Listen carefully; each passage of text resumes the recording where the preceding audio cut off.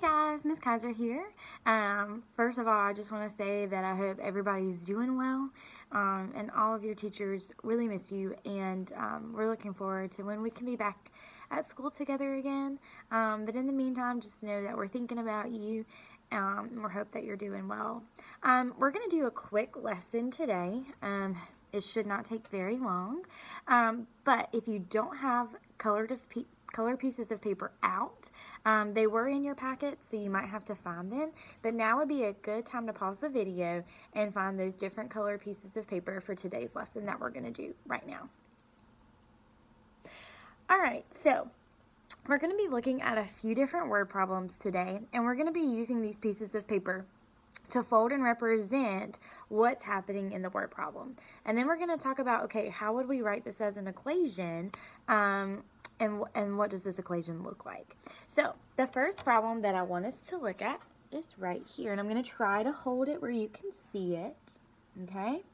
It says a farmer wants to plant one half of her field with fruit and the other half with vegetables. One half of the fruit section will be planted with fruit trees and one half with fruit bushes.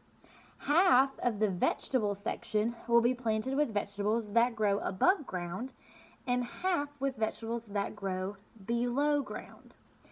Now, that seems like an extremely wordy problem. So what I want us to do, in the very first part of that problem, it says that one half of her field would be planted with fruit and the other half with vegetables. So get out one color piece of paper. Your color might be different than mine, and that's okay. But this one piece of paper is going to represent the whole field.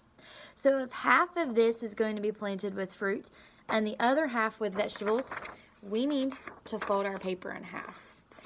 And when we open it, we'll have two different sections, one section with fruit, one section with vegetables. So go ahead and pause your video and fold your paper in half to represent half of the field being fruit and half of the field being vegetables.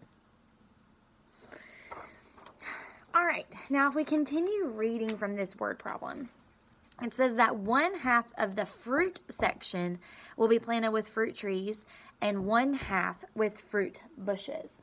So that means that this half right here, I'm going to have to split in half again. One half to represent fruit trees and one half to represent fruit bushes. So that means I'm going to fold just this section in half to give me one half of the half and one half of the half. Go ahead and pause the video and do that with your paper now. So now we have this visual representation of half of the field that is fruit is planted with trees, and half of the field that is fruit are bushes. Now, I want us to think about this for a second. I've said a lot this year, if you're in my class, that when I partition part of the whole, it makes sense to partition the whole thing. So if I'm thinking about how much of this field is planted with fruit trees, I would have to also split my vegetable section into half to find equal pieces. But if we read the next part of the problem, it says half of the vegetable section will be planted with vegetables that grow above ground and half with vegetables that grow below ground. So that means I need to go ahead and fold this section for my vegetables in half. Half will be for those that grow above ground and half will be for those that grow below ground. Go ahead and do that on your paper and pause the video. So, once we're finished with this paper folding activity, we see that we have some fruit trees, we have fruit bushes, we have vegetables growing above and vegetables growing below. Don't judge my drawings, okay? I did the best that I could. But let's answer this question. What fraction is planted with fruit trees?